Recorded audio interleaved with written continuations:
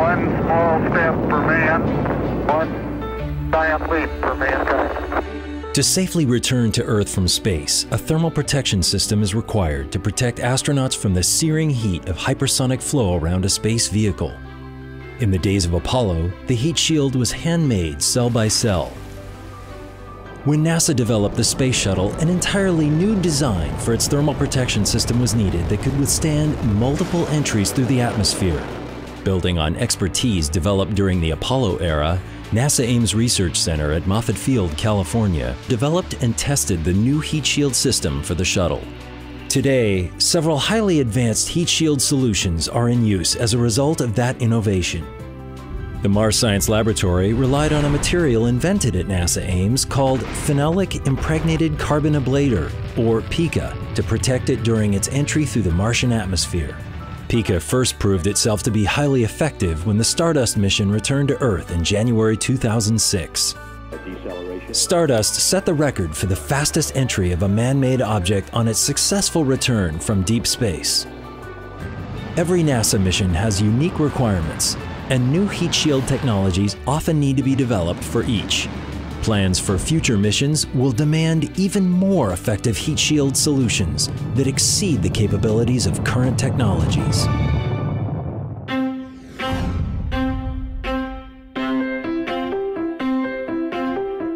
NASA is investing in the future with innovative and game-changing approaches to making thermal protection systems.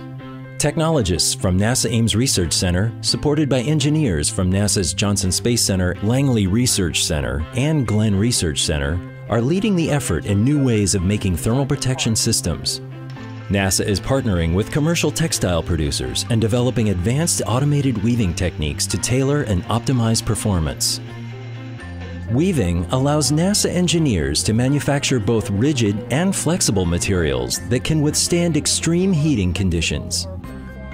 Partnering creates an opportunity for best practices to be utilized that are sustainable, rapid, and cost-effective. To test new materials, special ArcJet facilities are utilized at NASA Ames and at the U.S. Air Force Arnold Engineering Development Center in Tullahoma, Tennessee.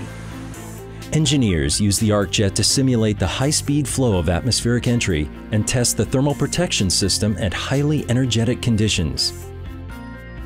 18 months ago, this was just an idea, woven thermal protection system, weaving a heat shield, and at this point we're already now in a stage of development where we're readying it for possible insertion into future human missions. Using the woven technique, we're working to make a large heat shield that will allow safe return to Earth from a variety of NASA missions. Since weaving is an automated process, we can leverage that technique to design our TPS and have our TPS lightweight, robust, and inexpensive. As an engineer, it's really great to work on technologies that are going to change the way of the future. NASA today is investing in innovation. And NASA's Space Technologies Game-Changing Development Program, it's helping to make future missions a reality.